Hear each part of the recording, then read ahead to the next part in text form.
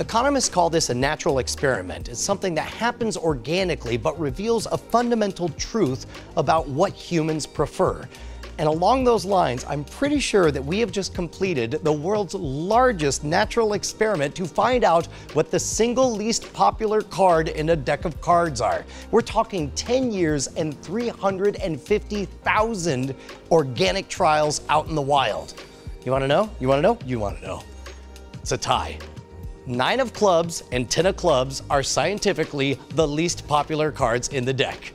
Just as Scam School was launching, I had an idea for a trick that could be buried in plain sight, where everybody could access these prediction videos and make it look like they knew exactly what card somebody was thinking of before they even said it. The idea was you claimed that you could say some poetry that would cause somebody to think of a card. They would have a totally free choice of what the card was. Only after they revealed the card, you would react and say, "Oh my God, that's what that expert said." And you would give the name of the expert. They would Google the guy, and sure enough, there's a clip with him saying, every time you hear these lines of poetry, everybody thinks of this one particular card. It was amazing. And of course, the method was we created 52 different accounts with 52 different names of experts, and he claimed 52 different cards. You only revealed the name of the experts and told them where to search after you knew what the card was. But we had the beginnings of a natural experiment that would reveal what our inherent biases are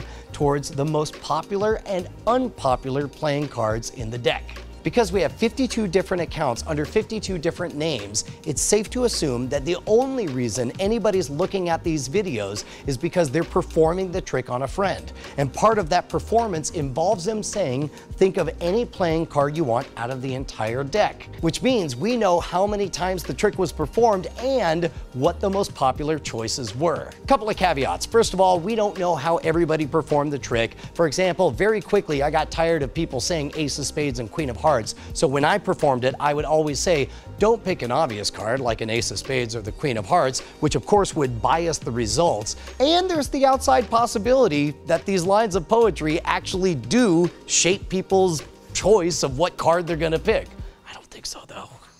Look guys, let's get real. I don't wanna hide it anymore. I love domain.com. That's right, I said it. I love their 99.99% uptime and reliability. I love the fact that they make domains fast, easy, and reliable to register. I love the fact, most of all, that you get 15% off by using promo code SCAMSCHOOL at checkout. I don't care if you're craving the credibility of a .com or a .net. You can get any kind of top-level domain you want. Get yourself a .pizza, a .ninja. I'm pretty sure they can arrange a .raddude. I don't know if that's a real thing.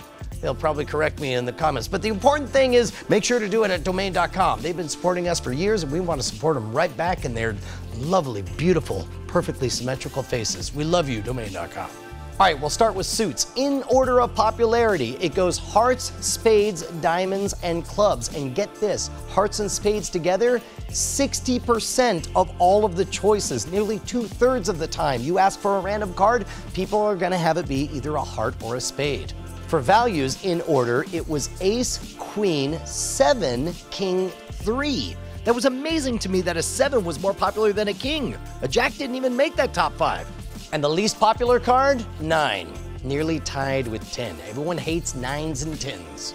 Which brings us to the grand champions, the top 5 most popular cards. When people know they're in the middle of a magic trick and they pick a card, the top ones are ace of spades, queen of hearts, ace of hearts, ace of diamonds, and king of hearts. These 5 cards alone account for over 27% of the selections. Think about it. If you have those cards on you, you have a better than 1 in 4 chance of getting it exactly right. Which brings us to the least popular cards in the entire deck. The 10 of spades, the queen of clubs, the 4 of clubs, the 9 of clubs, and the 10 of clubs. Seems like a lot of these are even numbers, and certainly clubs. I don't know why everybody hates clubs, but they hate them. But here's the important thing. I want you guys to dive into the deep data and tell me what insights you figure out. So check the notes down below. Everything is in there. These are authentic, natural, experimental data that you get to figure out what to do with in the future. You're welcome.